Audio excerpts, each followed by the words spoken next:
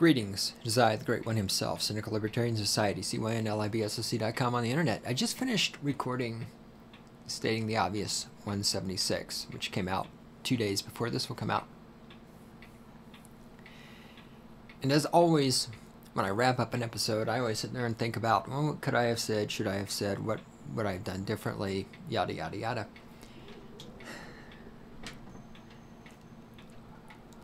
And of course I thought about the paying taxes thing,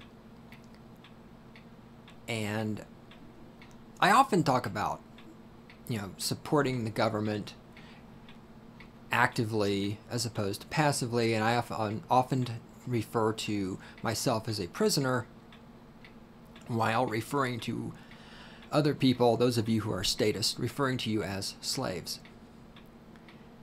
So I was sitting here working on the show notes, and it occurred to me, I just want to explain this again briefly, in so much as I do anything briefly, for anybody who's stumbled on the show for the first time and is new and hasn't heard this. Here in the United States, we are all affected by the state. You can't help but be affected by the state, right? If you...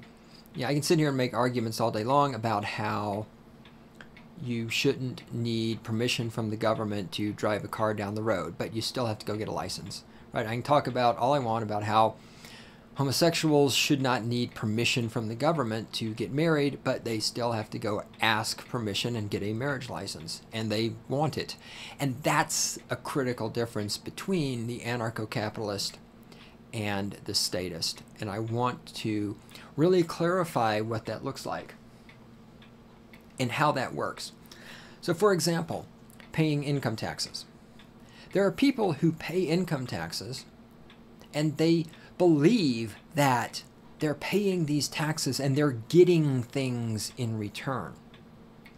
That paying income tax is a great thing because, wow, look at all the wonderful benefits I get in return for my taxes. And then there are people like me and Caps who pay income taxes because we know that if we don't pay income taxes, the government will come for us and take what we have or put us into a cage, and if we resist, we will be killed.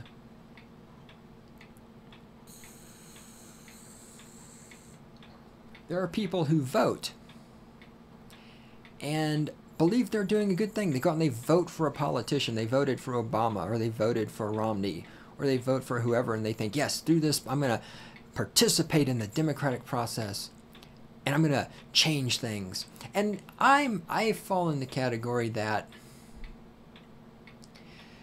some people say, well, you can vote defensively. Like, this is the whole voting for the lesser of two evils argument, which I can't buy it. I've bought it in the past, and I've finally reached the point I have to reject that idea.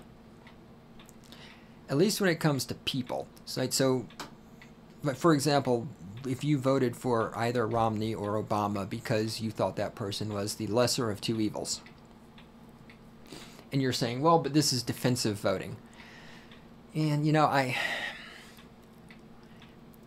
can't buy it. Because you know that you're voting for evil.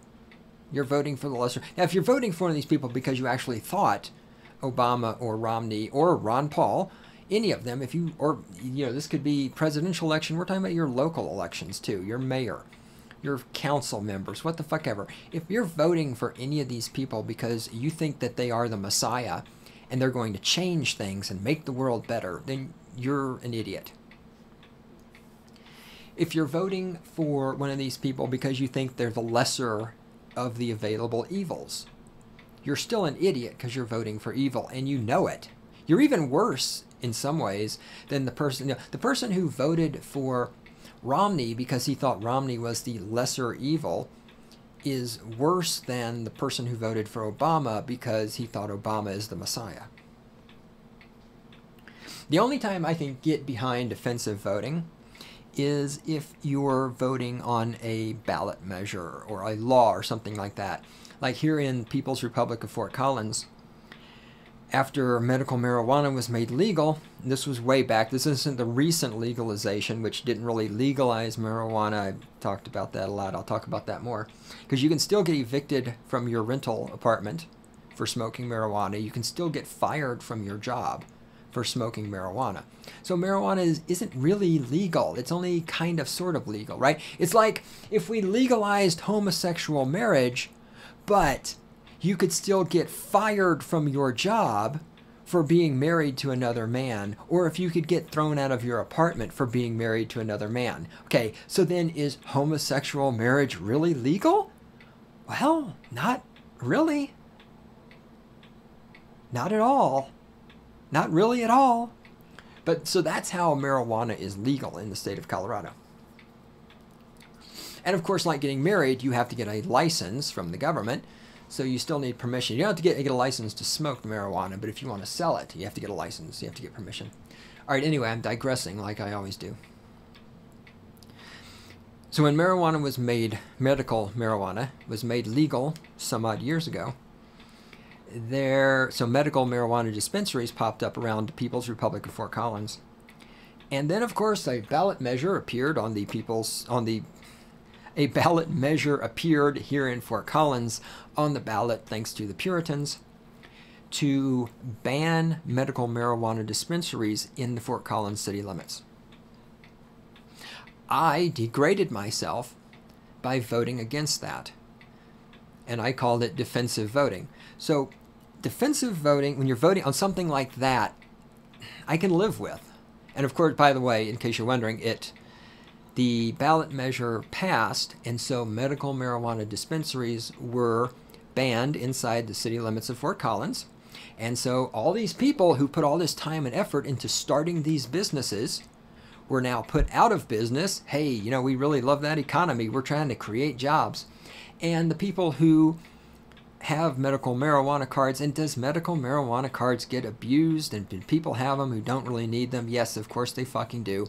But some people legitimately needed the shit. But, you know, fuck them. Fuck those unhealthy people. You know, we just piss on them, right? Who was it? Romney? I can't remember. It was some Republican. Was it Romney or was it somebody else who like told the guy in the wheelchair who was on medical marijuana that he's like, yeah, I don't want you to have medical marijuana or whatever. I know it was a big deal for a while there. But anyhow, I mean, so you know, there you go. People's Republic of Fort Collins. We're all woo, woo, woo, tree-hugging, liberal, hippie, Democrat town. And we ban medical marijuana because, you know, fuck creating jobs, fuck the people who put all this work into starting these businesses, and fuck those sick people because we care so much about others. Anyhow, so defensive voting like that, I can live with. When you're trying to stop in a situation like that where you've got the chance to not vote for some particular asshole, evil, piece of shit politician, but where you're voting for or against some specific law, right? I can live with that. Right. So here's what it all comes down to, is you can be what I call a prisoner or a slave.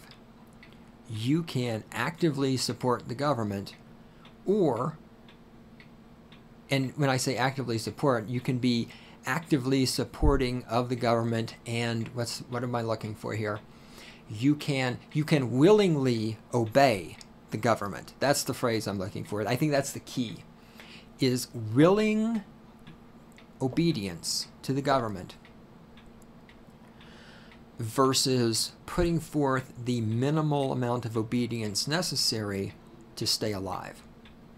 So the first person, the person who willingly obeys the government, the person who glorifies the state, you know, the person who willingly spends money on the products the corporation makes, and who willingly sends their children to public schools because they think public schools are wonderful, and willingly obeys all of the laws and gets their licensings and doesn't do anything without permission of the government and turns in other people for not obeying the government.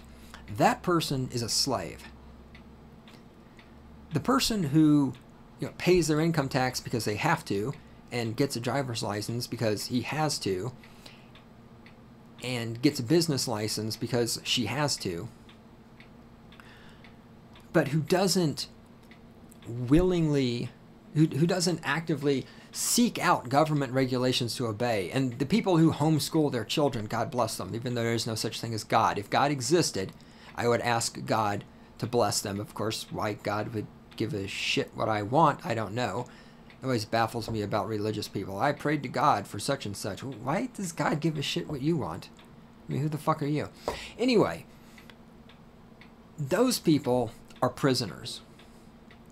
And here, I will explain the difference the way I usually like to do it, with an analogy, which of course involves one of my favorite topics, because it pisses people off every time I talk about it, especially the feminist, rape. Here's the difference between a statist, also known as a slave, and an ANCAP, also known as a prisoner. If you're an ANCAP, if you're a prisoner, and you're walking down the street, and you walk past an alley, and you see a man, and he's got a woman down on the ground, and he's raping her, and then another man comes up behind you and puts a gun to your head, and shoves you in the alley and pushes you down over there and says, okay, you are going to hold this woman down while she gets raped. And if you don't, I'm going to kill you and I'm going to kill her. If you hold her down while my partner rapes her, then we'll switch places. He'll hold the gun to your head, I'll rape her, and then we'll let both of you live. Okay, so in that circumstance, I would probably have to hold the woman, and let's assume that these guys are really big and I don't think I have a chance in hell of kicking their asses. I might hold the woman down and hope like hell that when they're finished they really don't kill us. That's an ANCAP. That's how an ANCAP responds to the violence of the state. You do it because your alternative is death, and you might die anyway. Even if you do it, we know that. I mean, I paid my taxes. The government might come and kill me anyway. There's no guarantee I'm going to be alive tomorrow. None. And I recognize this. I'm a prisoner. Now here's the statist perspective. Here's the perspective of those of you who are slaves. You're walking down the alley. You're walking down the street, and you look down the alley, and you see the man raping the woman, and you see another guy coming up behind you with a gun, and you turn around and go, hey, wow, man, that's great. You're raping her. Can I help? And then you run down the alley, and you jump down on your knees, and you hold the woman down, and as she struggles, you smack her in the face with your fist, and you say, shut up, bitch. Let this man rape you. What the fuck is wrong with you? You need to enjoy being raped. You should think about how lucky you are to be raped by this man in an alley. So shut up, you fucking bitch. And then you hit her again, and then you hold her down by her throat, choking her while the two men take turns raping her.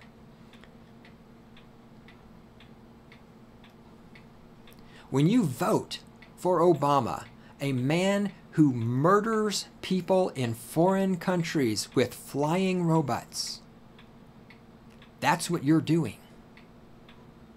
You are going out of your way to say to everyone around you, I support the murder of other people in foreign countries with flying robots.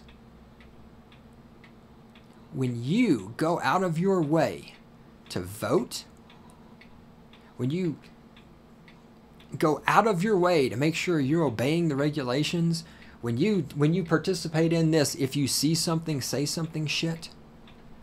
When you talk about how great the government is and how without the government, who would build the roads and who would educate the children?